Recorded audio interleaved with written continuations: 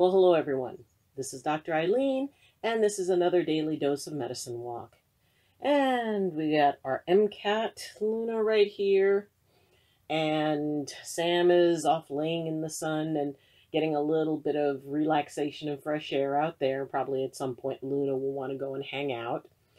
And I hope everyone's doing well. I hope everyone is nurturing themselves and really considering, their feelings and what's going on. And bye-bye. And I also hope that people are nurturing their inner child. And that was a phrase that, like, back in the 70s, there was the whole concept of, the inner child. And really, it is a very important part of taking care of ourselves and identifying everything that is affecting us through the perspective of, that idea that each and every one of us have that part of ourselves that remained a child and still interacts with the world the way that a child does, including being afraid, including, wanting something that may not be very good for them, or, really getting very frustrated and very angry and even throwing tantrums. So today we're going to take a look at the inner child and how that child can be especially tricky to manage when you're empathic. Because keep in mind, your inner child is an empath as well. And as we grew up and as we heard things like, well, you're just too dramatic, you're just, you have too much imagination, you're making things up, why are you worried about somebody else's business? All of those things. Well, as our bodies grew and an aspect of our minds grew, there was also a part of us that remained that little child who just wanted to be believed, who just wanted to be supported, who really didn't understand why they were feeling things as intensely as they do. And if you deal with an empathic child, I would suggest that you go check out the video where I talked about, dealing with empathic children and how to best support them, as well as the empathic teenager. But right now we're talking more about our emotional inner child and the idea that that child is still carrying the baggage that we grew up with about being empaths. So that child, has a very difficult time, being able to, manage and put into perspective, into an adult perspective, what it is that we experience. And, it can be hard. And, when people say, even to an adult empath, oh, well, you're just being dramatic. You've always been so dramatic. It goes right into, that little kid. And sometimes we feel like that little kid again. And it's important that that child and viewing that child as almost like its own consciousness. When you think, what is my inner child needing right now? If I'm, afraid, is there something clear for me to be afraid of? Or is there something that is triggering me on the inside where I don't feel safe? And it's that little one inside of you who does not feel safe and needs reassurance. And we can reassure ourselves, which is one of the coolest things about being empathic, is we can turn it inward. There's nothing to say that you cannot resonate with yourself, with that aspect of yourself, to understand, what am I feeling right now? And you can resonate with you as easily as you can resonate with someone else. So when we turn empathy inward, when we take a look at where we're at, often it can be tremendously revealing if we can just take a step back and go, okay, I know I'm feeling a lot, and especially right now because there is so much intense emotion in the energetic field. And the idea that, we're just kind of, doing our best to, keep ourselves centered, to find that eye of the storm so that way, we can at least catch our breath and be able to deal with all of the intense energy that's around us. Well, Sometimes our inner child needs to have that explained. Sometimes we need to quiet ourselves down, identify that part within ourselves that is so scared. Picture that part of you as a child who is frightened. Now, how would you react to a child who's frightened?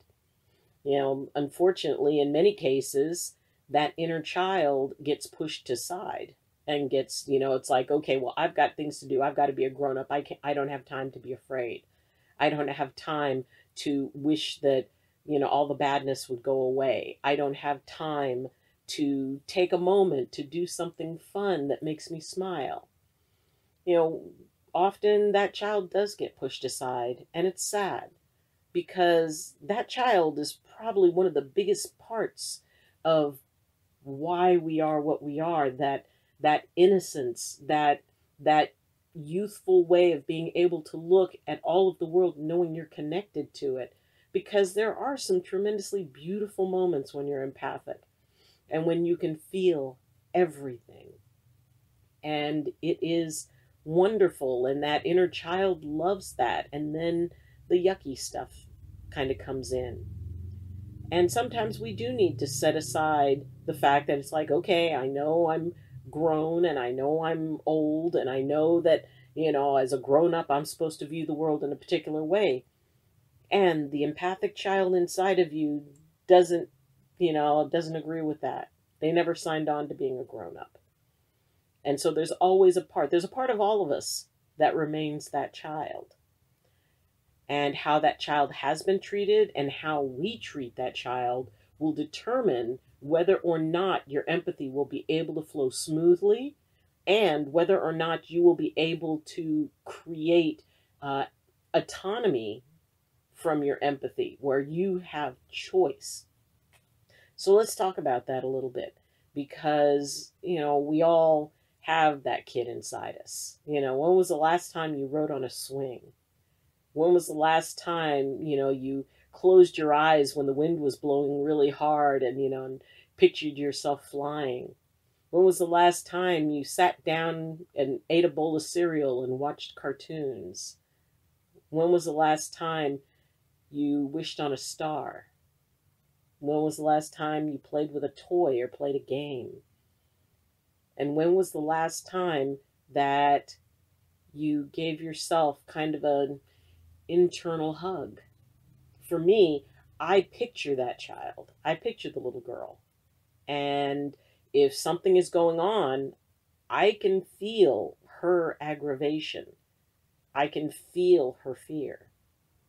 And I come to her, the adult me goes to her and is able to, provide comfort and provide boundaries and, to tell her that, I understand. I know it's scary and it's okay. I've got this. Or when I've got stuff I need to do and that child doesn't feel like it, I can go to that part of myself and say, you know what? I know you want to go play, and we just have a few things to take care of, but I promise we will have a chance to go have some fun. And it may sound silly, and it may sound goofy, and it may even sound a little crazy. And if you can identify that part of you that is vulnerable, that feels vulnerable, then you can be able to bring calm to not only to that part of you, but you will also allow a very peaceful ability to utilize your empathy and not feel like it's out of control, because it's that inner child who is very susceptible to feeling that things are out of control, that things are not safe. And any empath who has ever been overwhelmed by emotions around them or by energy knows what that feels like. They know what that out of control feeling feels like. When you are just, racked with sobs, but you don't know why. When you're terrified and you don't know why, or you can't verbalize it. And especially if what you feel and what you perceive has been devalued. All of that goes through the doorway of that child within us. which is why it's so much more important. You know, I mean, it's important to nurture that child for everybody. And if you are empathic, you need to nurture that, because that inner child, you know, once I was able to, because my inner child didn't trust me for a long time, because I always basically suppressed her, because I had grown up things to do. Once I learned to create a relationship with my inner child, and once I created a cooperative sort of relationship, I found that my ability to access my empathy exponentially increased, because it is within that child that, you know, really a huge amount of that power lies, that ability to resonate. When you have balance with all of you, and especially that child, because what a child expresses, you know, is just, it's raw, it's open, it's not, you know, it's not tempered by anything, like the imagination of a child. You know, back when I was little, I would imagine things and they would seem real. A child can imagine to the point of where they perceive it as reality, because they haven't learned yet of all the things that can limit. And that lies within the inner child. So when we can tap into that, when we can find resonance with that part of ourselves and invite that child and all that they carry into, you know, who we are, that means we tap into all of the possibilities that a child carries. So make sure that you are nurturing that part of yourself. Make sure you're acknowledging that part of yourself, because, you know, when we acknowledge that we're scared, and I mean, you know, like, oh my gosh, I am so scared, just by saying the words, it can help relieve it. And realize not all of you is scared. Your love is not scared. Certainly your inner courage is not scared. Your higher self is not scared. It's just that fear. And when we can be able to address that fear within ourselves and have the compassion for ourselves that we would for a child who is afraid, how we would become gentle with that little one. And we can become that gentle with ourselves. We can connect with that inner child. Because like I said, the ability to increase your ability to resonate, that's the doorway that it comes through. That inner little one. Because what that child gives us is the belief in infinite possibility. And that takes away, because often people will limit their own empathy because there's that part of them that says it's not real. But the child doesn't have that limitation. The child just feels. And when we can believe in, you know, what is and the potential for what is, without worrying, well, you know, but is it real? Is it real? That's not a question that the inner child asks. That's the limiting thing, where we worry about what other people think.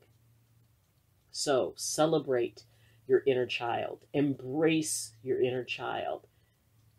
Have a play date with your inner child, because that is the one who is going to help you to reach a much higher level of your empathy. If you're in balance with your inner child and you can tap into that infinite possibility, then really the sky's the limit.